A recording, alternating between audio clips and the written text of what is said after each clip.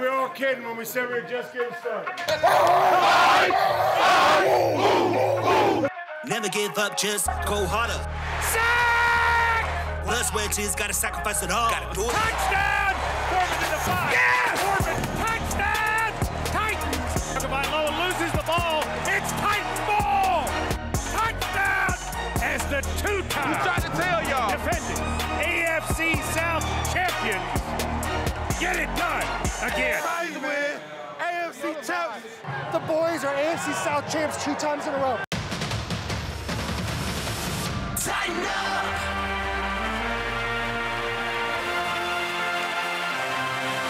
Get loud. Put your hands and toes in the hole.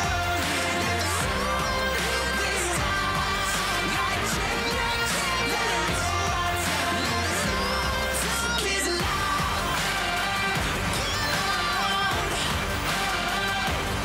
And tighten up, tighten up. Yeah.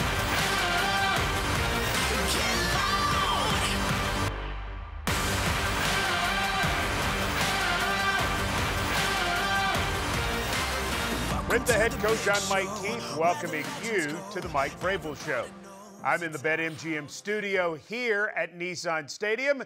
The head coach, Mike Vrabel, joins us from St. Thomas Sports Park. And Michael, congratulations, 48 hours for it to soak in. The Titans with a second straight AFC South championship, a title that means a lot to a whole lot of people in this part of the world. Absolutely. I mean, it should mean a lot to our fans, our players, and our ownership and our entire organization. It's a group effort, and we got a lot of work to still do, but it is a great accomplishment. It's our first goal, and we set out to win the division. So now we got to keep going. All right, time to jump into our 6-pack of plays from the victory over the Miami Dolphins. We've got 2 different 6-packs. We'll start in the first half. How about 4th straight game with a sack?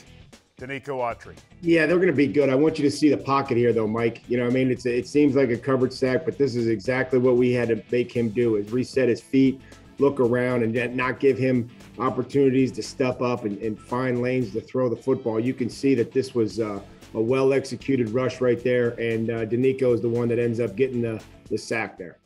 Danico Autry now with 9 sacks on the year. Defense and special teams setting up the offense with field position, and then the Titans get a big play, a big completion. It's Ryan Tannehill to A.J. Brown for 25. Yeah, that complimentary football was a thing of beauty. Great pocket right there, and I thought A.J. might have been able to tightrope. We've seen him tightrope down that sideline before, but you can see the pocket there. Ryan is clean, a lot of places to throw the football, and he put it in a great spot. And A.J. had a huge challenge of, obviously, with those corners, but this is a great throw and catch. You choose to go for it later in that drive on 4th down, and you put it in your quarterback's hands. Yeah, we like the matchup, and we feel good about it. And you can see, Prue coming in there, give him a help. There's a great surge right there, and did feel good about it. And we just got to make sure we're getting in there protecting our quarterback.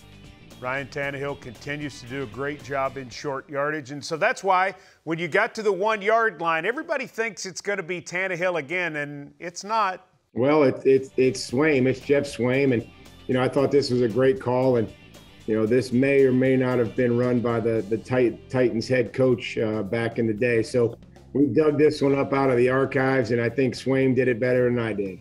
All right, so Jeff Swaim with the touchdown catch for the Titans there. 7-0 lead. Defense comes through with another big play as Tagovailoa has the ball slip out of his hands due to pressure.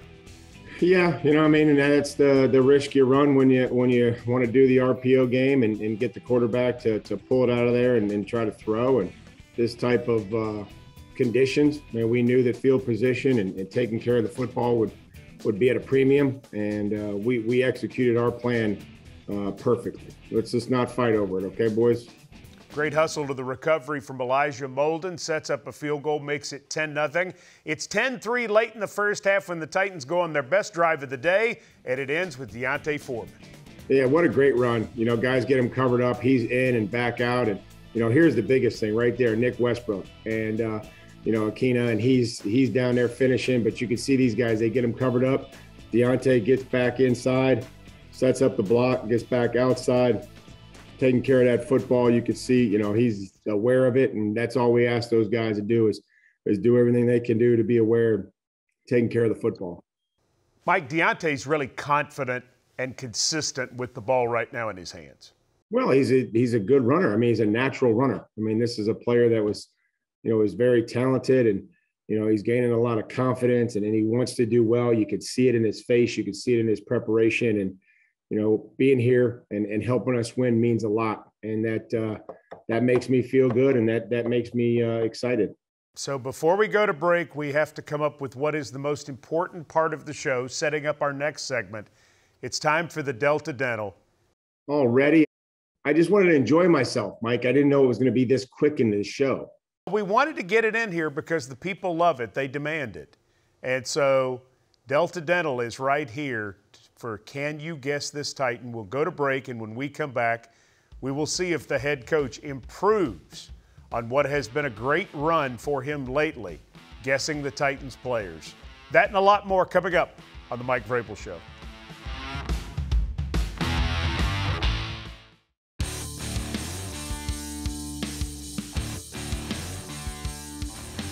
It's been a popular game for many years. You can play along at home. Delta Dental's Can You Guess This Titan? The head coach, Mike Vrabel, loves this part of the show. Can he guess this Titan? Michael, who is it? To all our fans out there playing along, if you guessed Buster Screen, you are correct. Is it Daryl Frank Screen? It is. Daryl Frank, better known as Buster Screen, who continues to play good football for the Titans in the secondary. Mike Vrabel, what do you like about Buster Screen? Well, he loves football. He was looking for an opportunity, and we gave him one. And, he's done everything that we've asked him to do. It seems like he's been here for a while, doesn't it, Mike? I just get that sense that he's one of us. And, he's never been to the playoffs, Mike. Had numerous guys come up to me the last couple of days, like, Coach, I've never played on a winning team. I've never been in the playoffs. And, I'm excited for him, but we got a lot of work to do here this week. Okay, Buster Screen is our Delta Dental Can You Guess the Titan tonight. When we come back, we're going to take a look at a six-pack from the second half of the Titans' victory over the Miami Dolphins. The head coach, Mike Vrabel, it's his show. We continue with him after this.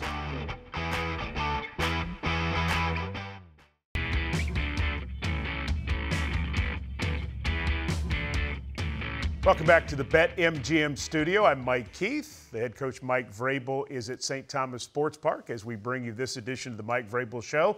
A second six-pack from the second half. Mike, let's start off with a little defense. How about some Harold Landry and sack number 12? Well, you can see, again, the entire front right there. You see Bud with the speed to power. Harold being able to set this guy up kind of gives him a little speed, a little dip. And there's Jeffrey and Bud collapsing the pocket and not allowing Tua to step up. And, that's really what it takes. It takes four guys working together when you send four and, try to assault the guy in the middle of the pocket. Get another sack in the fourth quarter. First career sack for Kyle Pekka, who comes with a hard rush and nearly gets a takeaway.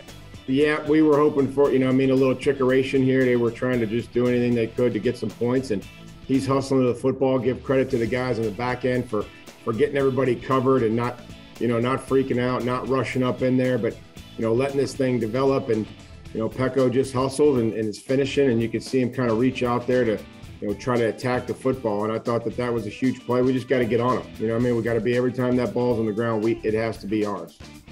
The Dolphins fumbled 4 times. Titans only got on 1, and so you want to improve that this week without a doubt. It would be great if we could. All right, next play, how about a little Deontay Foreman taking it up the middle himself? Yep, and this is something that we liked here. They were blitzing us, and they didn't have a safety in the middle of the field. I thought this was a great call. The biggest thing about this is just Deontay learning from that mistake in the Patriots game when he, broke away and, had guys coming after him, and, they were able to pop that ball out of here. And you can see now right here, he kind of feels him coming, and, he's got that thing clawed, and he's got the wrist above the elbow, and it's locked in. And, that's what excites me, is that a guy that made a mistake a few weeks ago has come back and has corrected it and, doing things to help us win. He's got it high and tight right there. All right, so the Titans get a touchdown at the end of this drive. It comes via a pass. It's another tight end touchdown. You know, again, the pressure that they were coming with, I thought that this was a great call with a, a bootleg, and Ferk slipped out of there. They had, you can see the safety there, 29, put his eyes in the backfield, and then, Ryan being able to just get out of the pocket and give him a great ball, an easy ball to catch, and, guys were excited. Good game for Ferkser overall, 3 catches, 24 yards. Next up, more defense, and welcome back David Long. Yeah, flying around. It's good to see him and be out there, and Bud again getting some pressure, and Dave, when you're around the football, good things happen. Mike, you've been around this game a lot of years, and guys that are always around the football, good things usually happen to them, and the ball's not round, it takes funny bounces, and so David was there to capitalize on it. Sets up Dontrell Hilliard to end the scoring. His first 7 carries, Dontrell just 6 yards. This one went for 39 and 6 points. Yeah, great cut. I think that, again, when you can get through that first wave against Blitz Zero, they don't have a safety back there. Play those games, win those prizes, I guess. Dontrell Hilliard showing off that 4.3 something speed as he takes it to the house. Titans win 34-3 over the Miami Dolphins to move to 11-5 on the season. And that gets the Titans in a position that win this one, Michael, take Houston, and you're the #1 seed in the AFC. Yeah, winning takes care of everything. I had a coach who used to tell me that, and so that's what our focus is. It's focused on winning and preparing to win. And, Houston's been playing really well. They beat us, obviously. We understand that. They scored on their first 3 possessions. We fumbled it. We threw it to them. And, they've won 2 out of their last 3. This is a very fast, opportunistic defense that creates a lot of turnovers. But when the Tennessee Titans take care of the football, you are a very hard team to beat, Mike.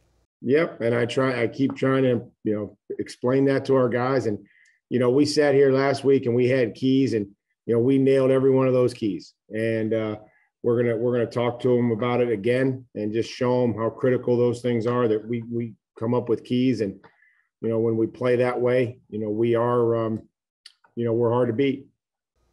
Titans coaching those guys up. And when we come back, Amy Wells has a Titans file about a Titans coach who has a lot of people that are very proud of him, including someone that I work with closely every single week. Stay tuned for the Titans Files on the Mike Vrabel Show.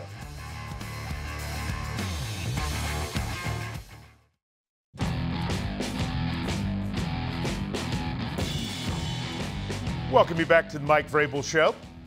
Teachers will tell you that their greatest source of pride is when they see their students succeed as life goes on. Well, coaches are the exact same way with their former players, especially when the former players go on to become coaches. For Titans Radio's Dave McGinnis, he is a member of the Titans staff who is one of his former players who has gone on to become an excellent coach in his own right. And in 2021 and into 2022, he's had to do it by using a lot of different guys. In this week's Titans Files, Amy Wells takes a look at the relationship and the pride of Dave McGinnis and Rob Moore.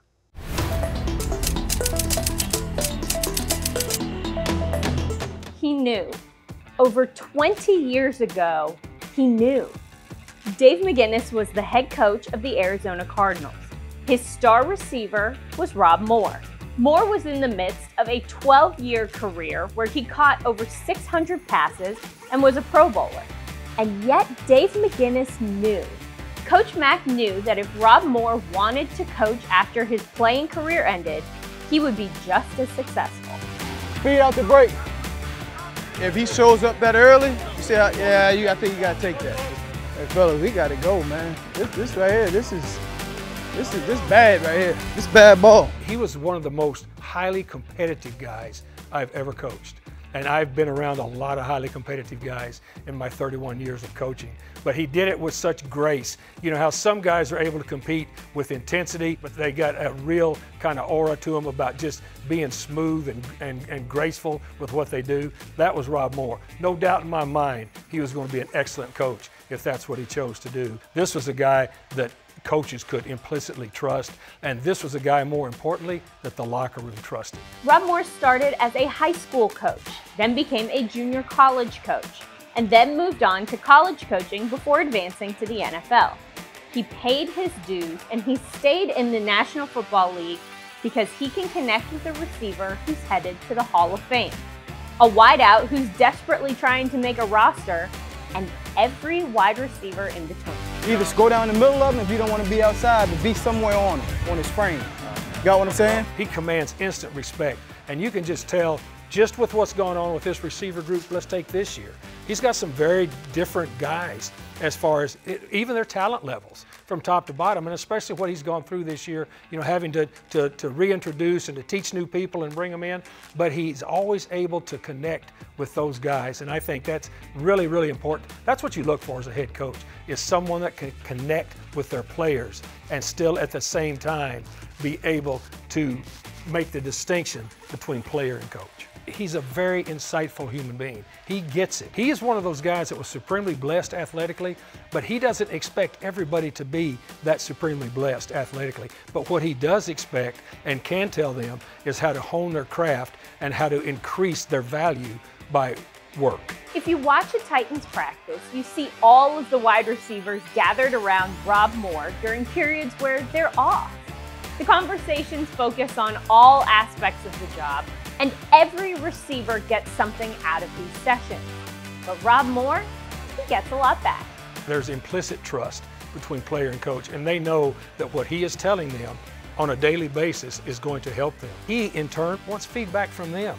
That's why you see those constant conversations. Anytime you see coaches that are in constant conversation with their players, it's because there's feedback going back and forth. And it can't only be, you listen, I talk as a coach. It has to be, let me hear what you have to say, and then let me help you.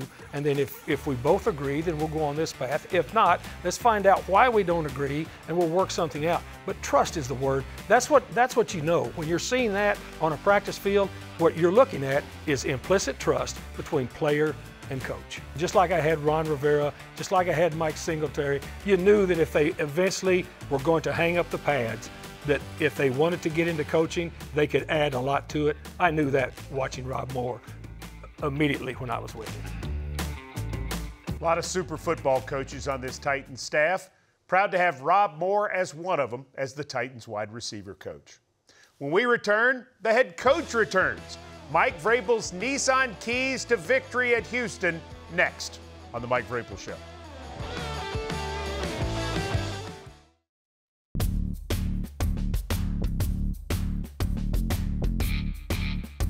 We welcome you back to the Mike Vrabel Show. Time for the head coach's Nissan keys to success.